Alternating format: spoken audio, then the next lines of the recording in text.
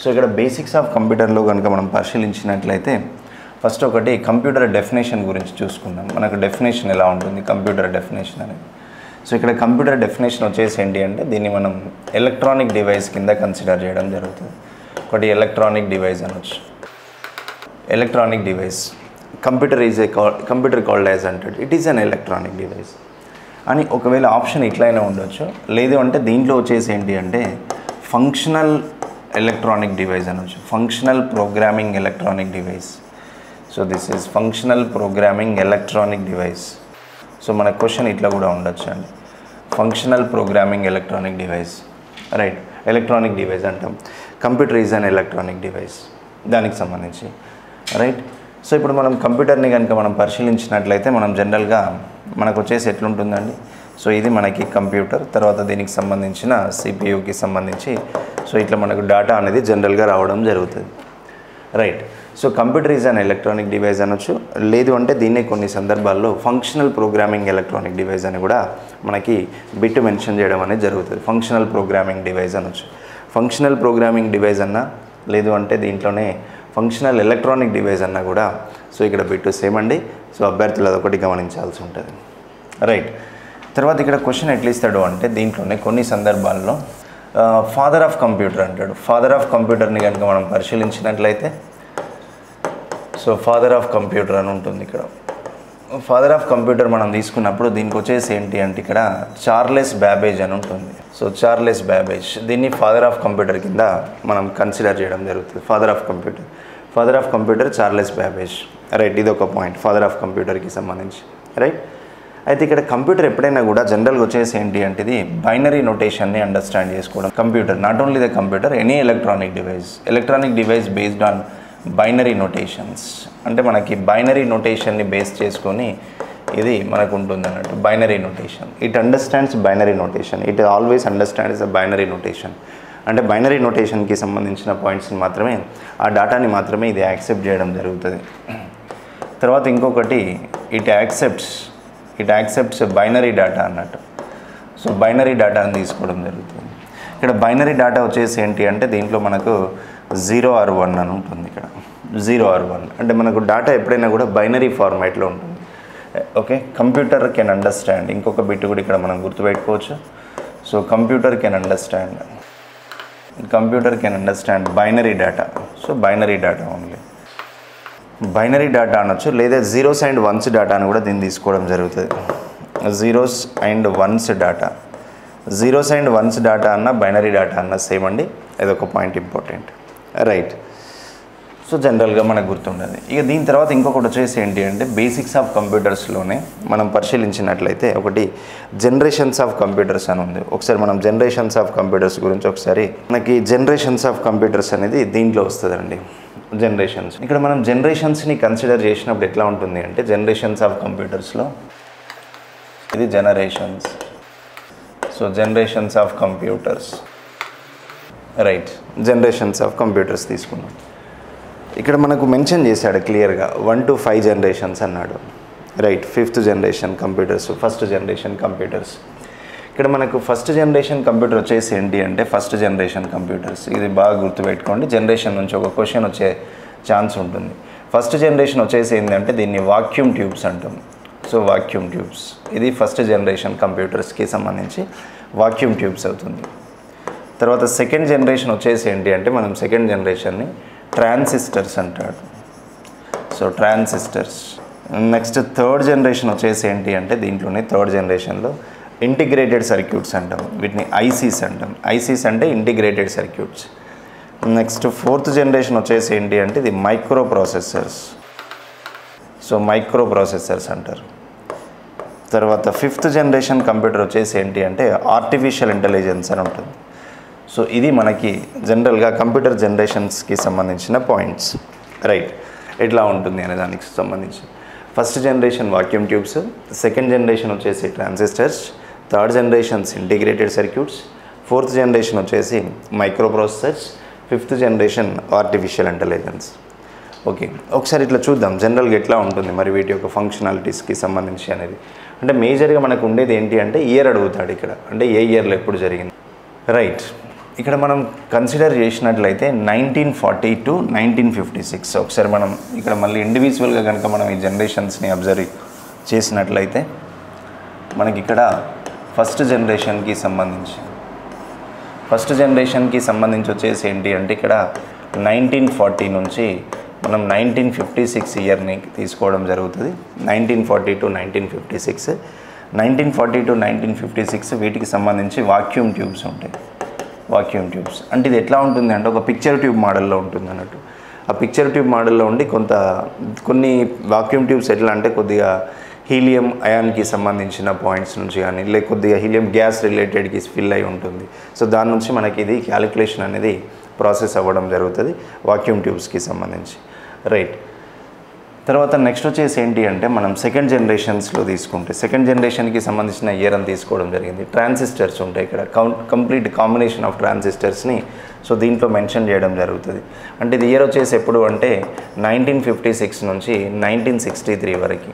So ఇది మనకి ట్రాన్సిస్టర్స్కి సంబంధించి ట్రాన్సిస్టర్స్ అంటే వీటిని మనం సెకండ్ జనరేషన్స్ కంప్యూటర్స్ కింద మనం కన్సిడర్ చేసుకోవడం జరుగుతుంది. అయితే ఇక్కడ అభ్యర్థులు ఏం చేయాలి అంటే ఇయర్ ఒకటి, దాని యొక్క ఇంపార్టెన్స్ ఒకటి. అంటే అది ఏంది, ఇయరు దాని నేమ్ ఏంటి, సో అట్లా గుర్తుపెట్టుకోవాలి. ఇయరు దాని నేమ్, అట్లా మనం మెన్షన్ చేసినప్పుడు మాత్రమే దానికి సంబంధించి ఉంటుంది.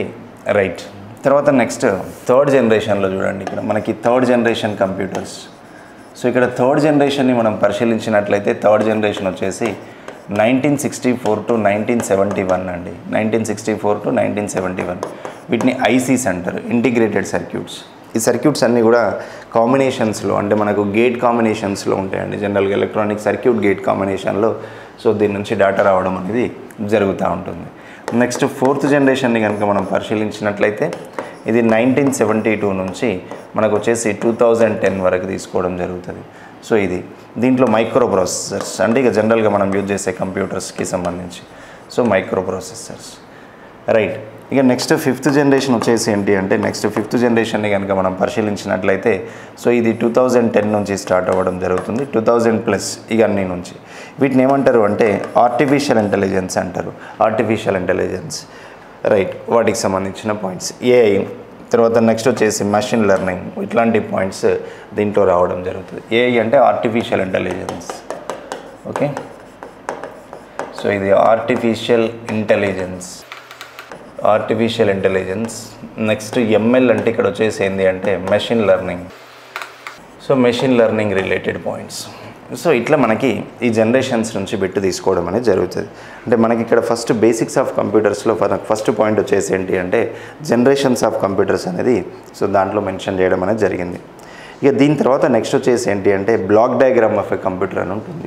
ఒకసారి మనం దానికి వెళ్దాం, జనరల్గా ఎట్లా ఉండొచ్చు అనేది. సో ఇది నెక్స్ట్ హెడ్డింగ్ వచ్చేసి ఏంటి అంటే దాంట్లోనే నెక్స్ట్ పాయింట్ తీసుకున్నట్లయితే బ్లాక్ డయాగ్రామ్ ఆఫ్ కంప్యూటర్ అని ఉంటుంది. Block diagram of computers, block diagram అనొచ్చు. దీన్నే ఫంక్షనల్ యూనిట్స్ అంటారు, ఫంక్షనల్ యూనిట్స్ అని ఉంటుంది. ఇక్కడ functional units of A system అన్నా తర్వాత బ్లాక్ డయాగ్రామ్ అన్నా కూడా సేమ్ అండి ఇక్కడ దీనికి సంబంధించి. సో జనరల్గా మనకి బ్లాక్ డయాగ్రామ్లో వచ్చేసి ఏంటి అంటే ఇన్పుట్ ఎన్విరాన్మెంట్, ప్రాసెసింగ్ ఎన్విరాన్మెంట్, తర్వాత నెక్స్ట్ వచ్చేసి అవుట్పుట్ యూనిట్, దాంట్లో మెమొరీ యూనిట్ అనేది ఇక్కడ జనరల్గా ఉండడం అనేది జరుగుతూ ఉంటుంది. బేసిక్గా కనుక తీసుకున్నట్లయితే మనకు బ్లాక్ డయాగ్రామ్లో మనం రెఫర్ చేయాల్సిన పాయింట్స్ వచ్చేసి ఏంటి అంటే ఒకటి ఇన్పుట్, సో ఇన్పుట్కి సంబంధించి ఇన్పుట్ ఎన్విరాన్మెంట్.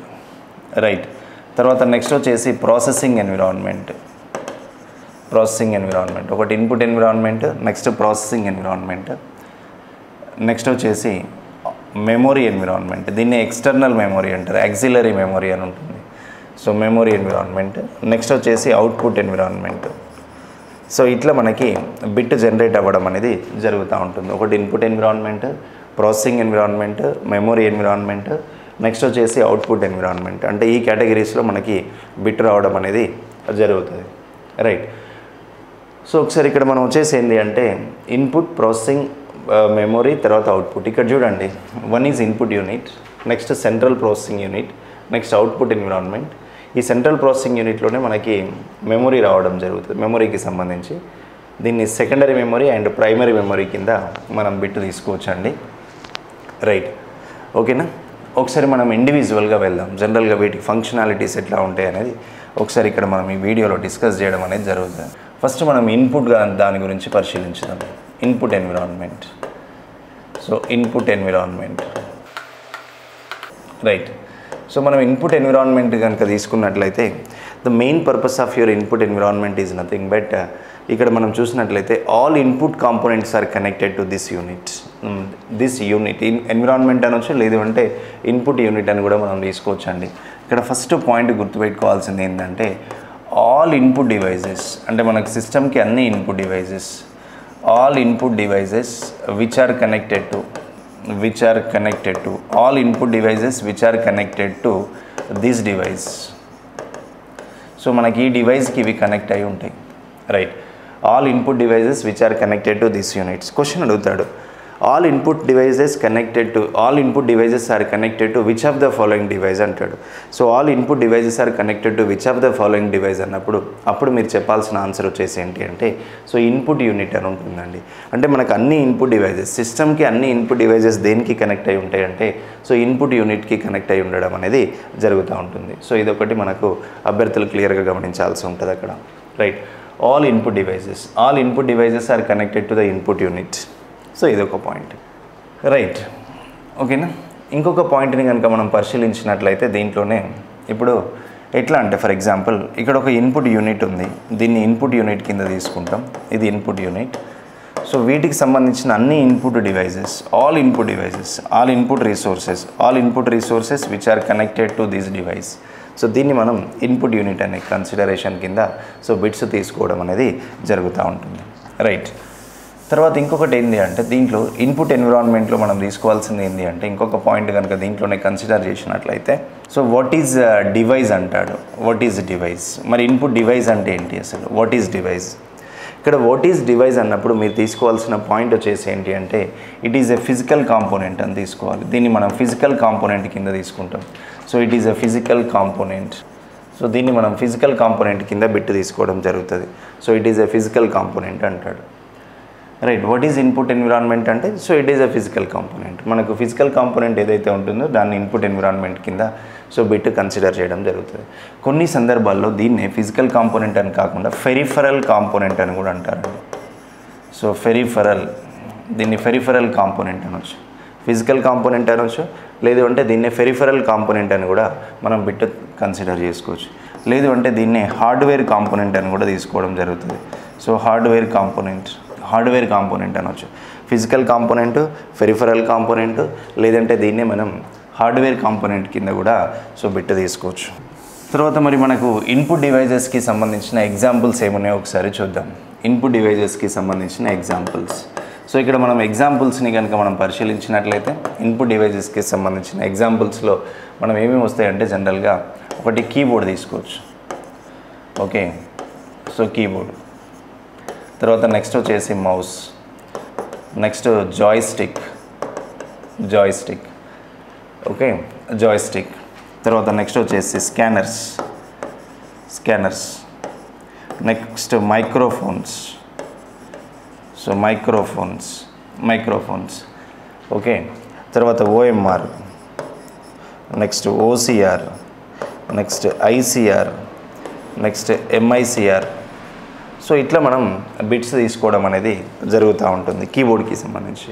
అంటే మనకి ఇన్పుట్ యూనిట్స్ ఏమేమి ఉన్నాయి, ఇన్పుట్ ఎన్విరాన్మెంట్ ఎలా ఉంది, keyboard, mouse, joystick, scanners, microphones, OMR, OCR, ICR, MICRకి సంబంధించిన పాయింట్స్ దీంట్లో రావడం అనేది జరుగుతూ ఉంటుంది.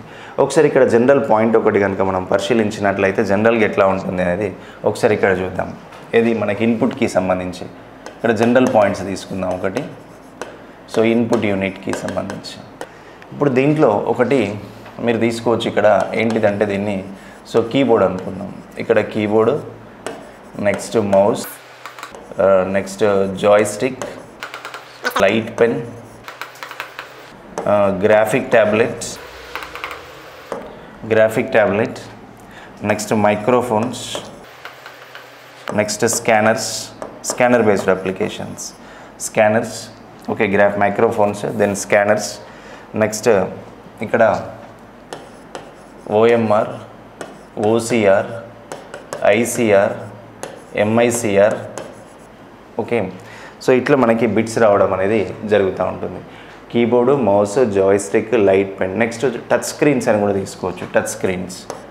సో ఇక్కడ టచ్ స్క్రీన్స్ అనేది కూడా దీన్ని ఇన్పుట్ కిందనే మనం కన్సిడర్ చేయడం జరుగుతుంది. సో ఇట్లా మనకి ఇన్పుట్ డివైజెస్కి సంబంధించిన ఎగ్జాంపుల్స్ రావడం జరుగుతుంది.